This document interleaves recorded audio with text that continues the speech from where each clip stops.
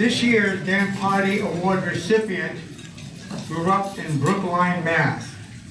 And I know a little bit about Brookline. My oldest grandson, Evan, is an awards English teacher at that high school. Just started recently. I understand it is one of the best high schools in the state of Massachusetts. Well, Brookline is adjacent to Boston, in Boston's gasoline alley. And at a very early age, our recipient was bitten by the proverbial racing bug.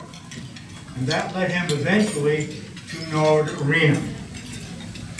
As a young adult, he went to BU, Boston University, where he received an undergrad degree.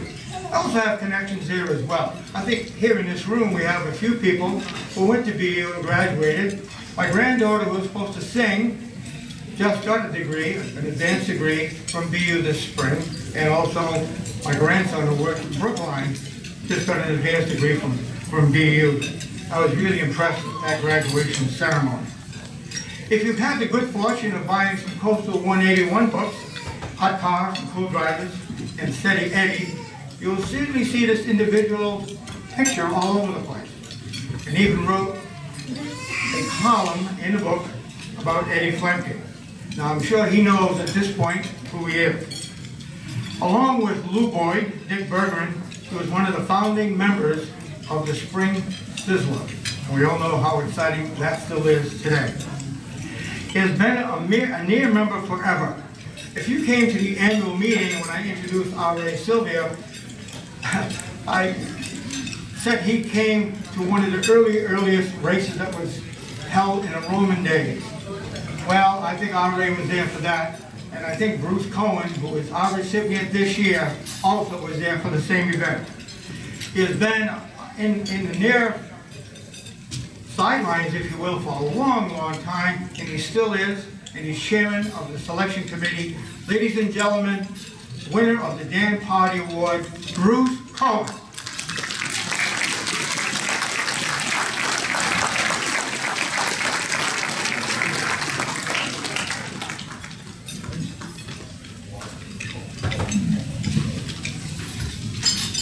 Danny was a good friend of mine, but first when Mr. Masse mentioned Brookline High, I am proud to say that I was thrown out of that place. So I went to the Bad Boys School, the new preparatory school in Brookline, in Cambridge rather, and there I met the late Butchie Walsh, NEMA champion, Skinny Fred Sears, who was some of the early impetus behind Donnie McTavish, and Bobby Richton, who was Marty Richton's son from M&H Tire. So Brookline, they did me a favor, and I love it. But I would like to thank Near. I would like to thank Mary, Mrs. Pardi. Danny was the backbone of Near. He worked hard, he worked day and night, he was very opinionative. He was very authoritative.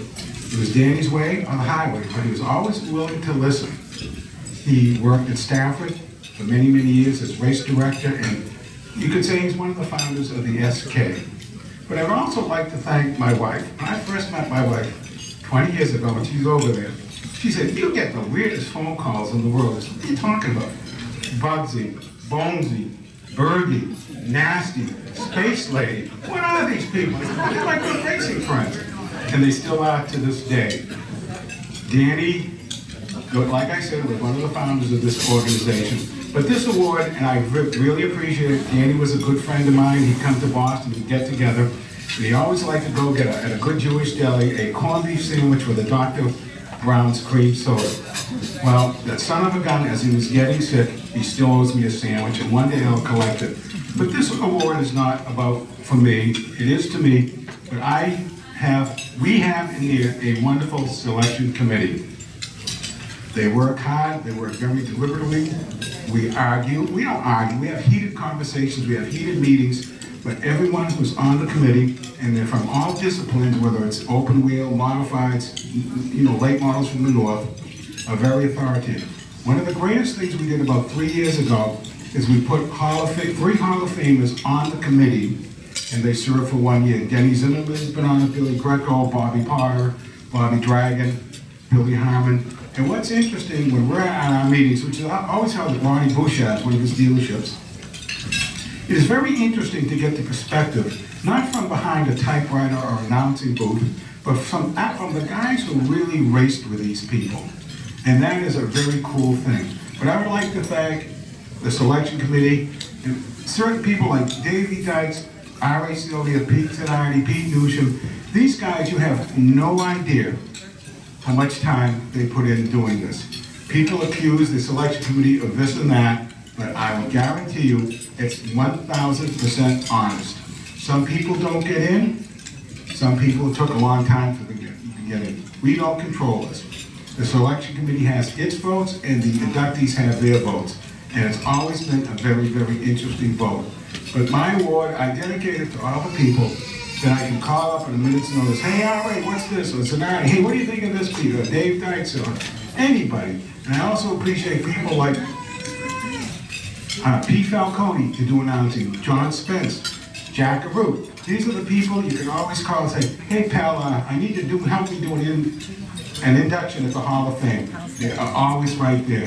So for all the people that help out, a lot of them behind the scenes, a lot of them with a lot of hard work that nobody really sees, this award is for you, and from my heart, I thank them. Thank you.